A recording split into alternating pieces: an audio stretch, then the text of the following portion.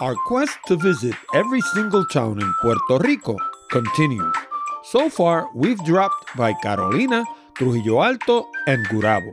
And this week, we stopped by the town of Caguas, centro y corazón de Puerto Rico, center and heart of Puerto Rico, as they like to call themselves.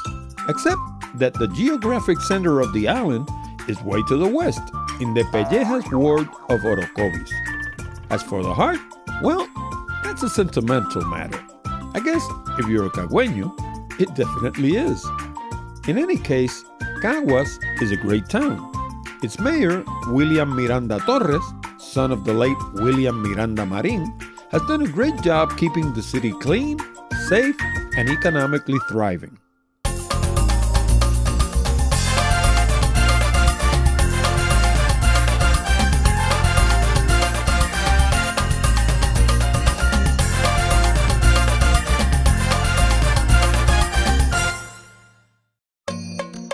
The best way to get to Caguas, if you're coming from the Isla Verde area, is over the Teodoro Moscoso Bridge.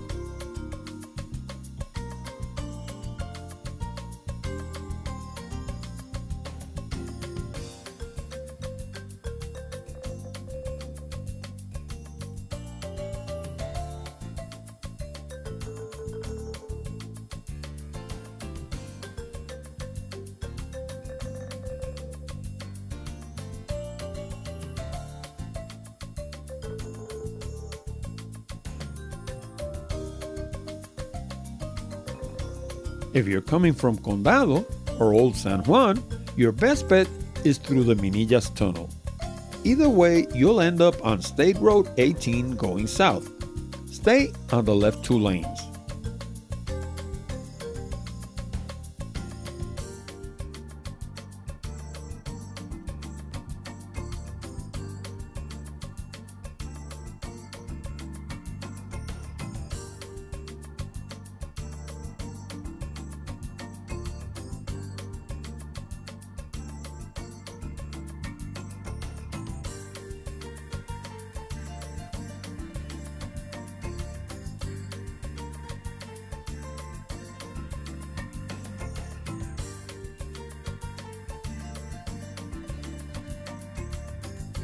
After a few miles, you'll take the exit left towards Toll Road 52, also going south.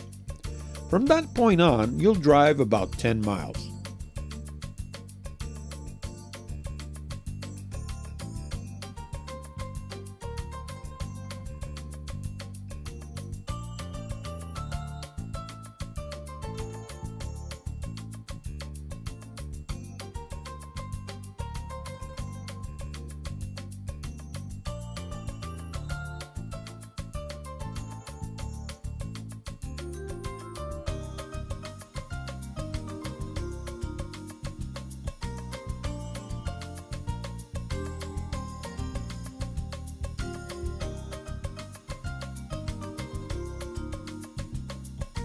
Stay on the center lane until you reach exit 18 that reads Bairoa Valle Tolima.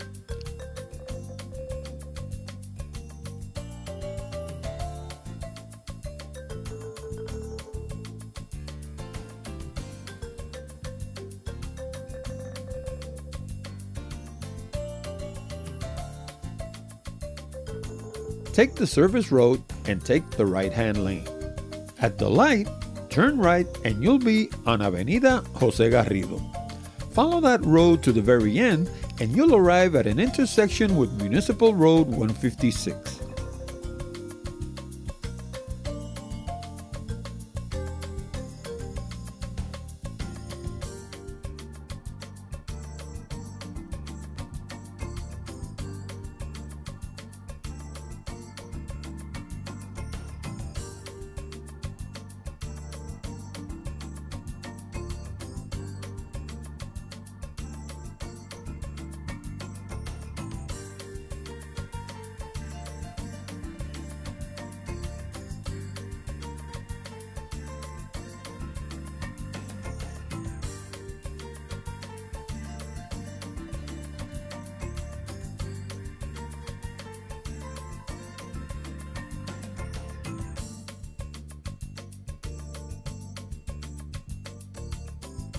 From there, we're going to drive straight across to the William Miranda Marín Botanical and Cultural Garden.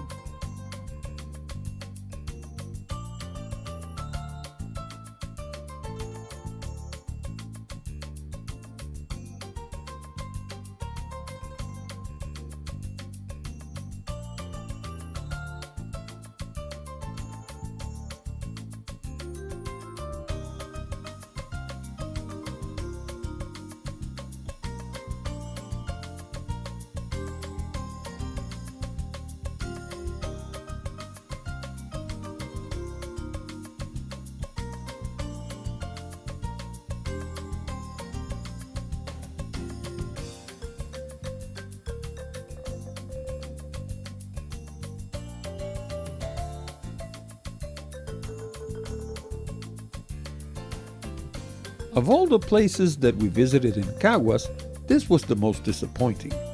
So why start here? First, it was the most logical in terms of its geographical location. And second, I thought it would be best if I just got it out of the way. That way, our visit could only get better with time. According to the Municipality of Caguas' website, the William Miranda Marín Botanical and Cultural Garden is a living museum that extols Puerto Rican culture in relation to nature and tropical agriculture. They also add that it offers beautiful trails to explore, educational tours, and spaces for special activities. Well, we didn't see them. The place is certainly well-groomed and beautiful, granted. But as far as tours, education, and above all, signage, I'd be generous to say that it was lacking. I mean, come on, being that it's supposed to be a botanical garden, aren't you supposed to know what you're looking at? Furthermore, aren't you supposed to learn about the different plants? After all, they're calling it a botanical garden. Our first negative impression came at the very entrance, when we paid the $4 per person admission. I know, $4 is nothing, but the lady had a brochure stuck to the counter with scotch tape, and she told us to photograph it with our phones so we'd know what we were looking at.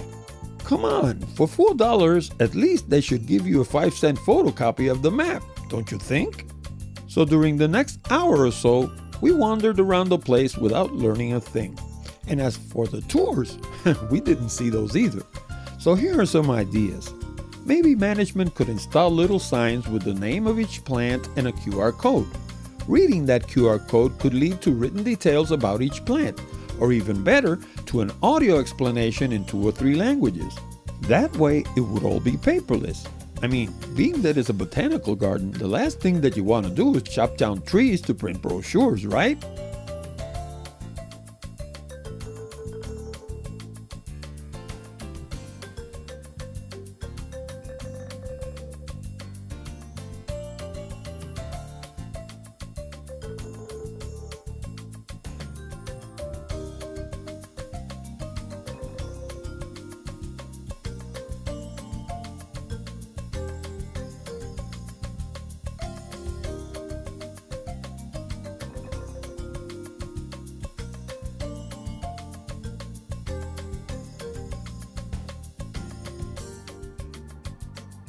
We finally got tired of the place and headed to the old town of Caguas.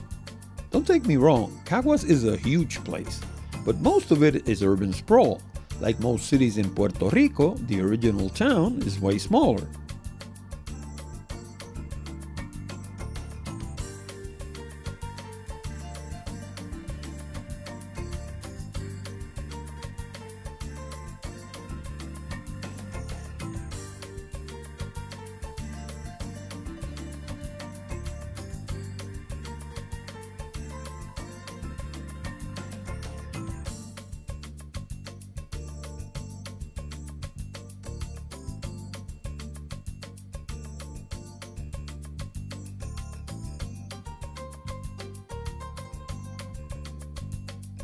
When we got there, they were celebrating a Feria Agrícola Familiar, which in English would be an itinerating farmers market. Permanent farmers markets are a thing of the past in most of Puerto Rico, and supermarkets have taken over. This leaves small farmers without a place to sell their products, so many towns celebrate itinerating fairs. They start early in the morning and by noon, everybody's gone. Finding parking took a little while because of the fair, but we finally found a spot next to the Santiago R. Palmer Square. Like many towns in Puerto Rico, mayors have installed parking meters all over the city. The money collected helps keep the city clean and the city streets up to date. And the ones in Caguas are the modern kind that work with credit or debit cards. That way, there's no coins to collect. And the meter maids? Well, let's just say that they stay on top of things, so pay your parking and avoid the fine. The Santiago R. Palmer Square is one of the largest and nicest in Puerto Rico. It dates back to the 18th century when the old village of San Sebastián del Barrero became the original town of Caguas. It has excellent tree cover, benches everywhere for people watching, and even a pair of permanent residents called Hugo and Maria, like two of the most vicious hurricanes that have ravaged Puerto Rico in decades past. One prominent feature is a giant clock that sits across the street from the town's Dulce Nombre de Jesús Cathedral. The clock is beautiful and certainly draws attention, but don't set your watch to it because it doesn't work. Right across the street, at one end of the Santiago R. Palmer Square, we visited the beautiful Dulce Nombre de Jesús Cathedral. This majestic structure was built in the same place where the Dulce Nombre de Jesús Hermitage once stood. In 1830, it became the Church of Caguas Village, and its facade had only one tower. During the 1930s, it was remodeled once again, only this time they added the second tower. Inside the cathedral are the remains of Puerto Rico's beatified Carlos Manuel Rodríguez, a native son of Caguas that we'll cover later. Now, here's something that's just my opinion. You know how many churches of all denominations can sometimes seem dark and musty? Well, not this one. It has beautiful, large stained glass windows everywhere, making the interior bright and lovely. I don't know if it's my astigmatism, but I gravitate towards bright places. I just love it. Leaving the Dulce Nombre de Jesús Cathedral, we walked across Santiago R. Palmer Square to what used to be City Hall, La Casa Alcaldía, or La Casa del Rey, like they used to say during Spanish colonial times. Today, City Hall is at a different location altogether, and the old City Hall building houses the Caguas Museum of History, or Museo de Historia de Caguas. Like the name suggests, the Caguas Museum of History takes you on a historic journey from pre-Columbian Caguas to the 20th century. There's also a room dedicated to former Governor Luis Muñoz Marín with important documents and photographs. On the second floor, there's a gallery with paintings of every Caguas mayor since 1898. We only got to see half of this museum. We didn't see the Luis Muñoz Marín room or the paintings on the second floor. Even so, we spent well over an hour going through every stage in the development of this interesting city. The one thing that caught our eye the most was the work of Edwin Baez Carrasquillo, an artist that combines painting, modeling, sculpting, and woodworking to create lifelike miniatures that are simply breathtaking.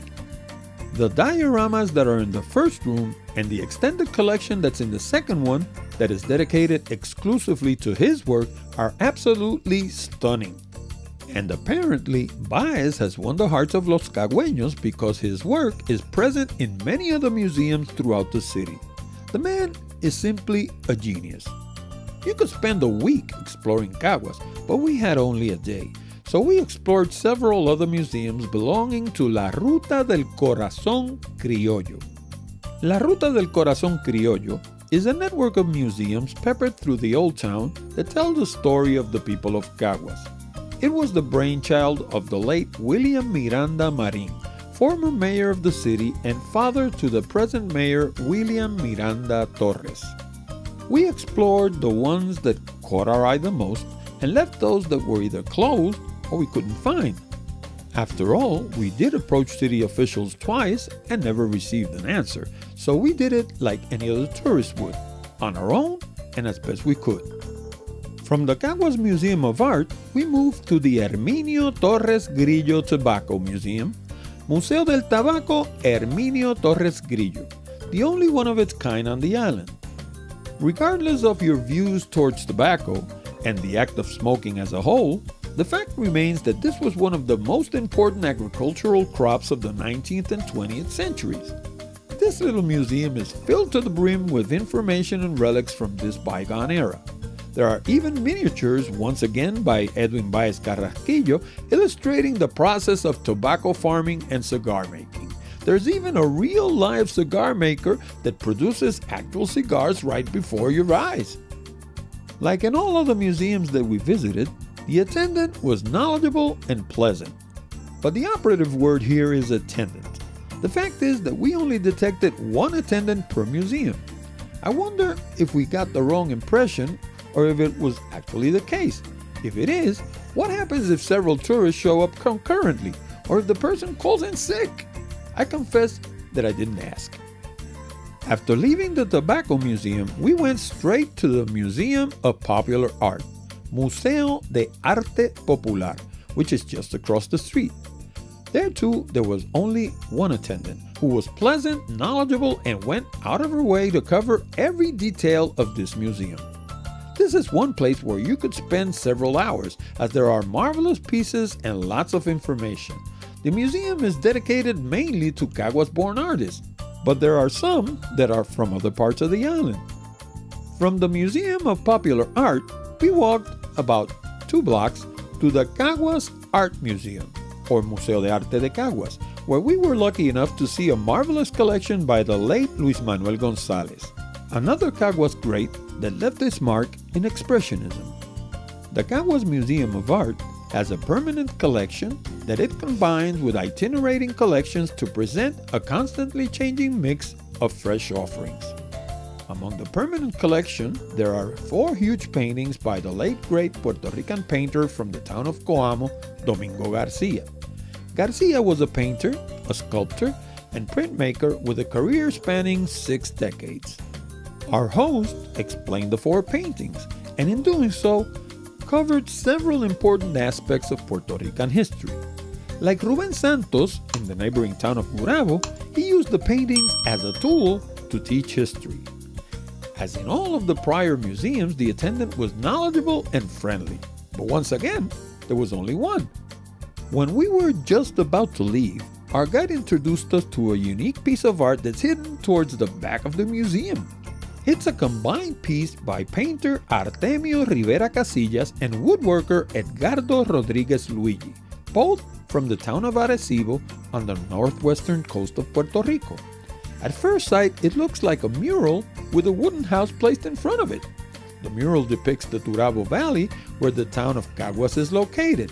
The house illustrates the old-style wooden shacks where Puerto Ricans used to live. But there's much more to it. The house is actually a time capsule created in 2002. It contains drawings from elementary school children of the time who were asked to imagine Caguas in the year 2025 and produce a drawing. The capsule is set to be open on May 1st, 2025. After leaving the Caguas Art Museum, we walked to the other side of the Santiago R. Palmer Square to Casa Rosada, the Pink House, the place where Carlos Manuel Rodríguez, known to his friends as Charlie, lived most of his adult life. So who was Charlie, and why was he so important for Caguas and for Puerto Rico? On April 29, 2001, Pope John Paul II beatified Carlos Manuel Rodríguez, the first and only blessed of Puerto Rico, a lay Benedictine tertiary and Catholic theologian who stood out not only for his academic career, but also for his love of Christ and the Holy Eucharist, as stated by those who knew him. In other words, he's the first Puerto Rican on his way to be named a saint by the Holy Catholic Church. The Pink House is a recreation of his time on earth and the moment when he was beatified. The attendant showed us throughout the house and gave us detailed information about this distinguished Cagueño. After leaving Casa Rosa, we had one more place on our minds. It was the greenhouse where Abelardo Díaz Alfaro used to live. Abelardo Díaz Alfaro was a Puerto Rican author who achieved great fame throughout Latin America during the 1940s. His book, Campo Alegre, is a text that has been studied at schools in Austria, Australia, Canada, England, New Zealand, and all over the Americas. Sadly, we couldn't find the place, so we headed home at around 4:30. Caguas is one of those places where you could spend a week if you wanted to. The city is clean and well kept. Its network of museums and public spaces offer an excellent opportunity to learn about the history of the town as well as Puerto Rico's. For Puerto Rico by GPS, this was Orlando Mergal. See you next time.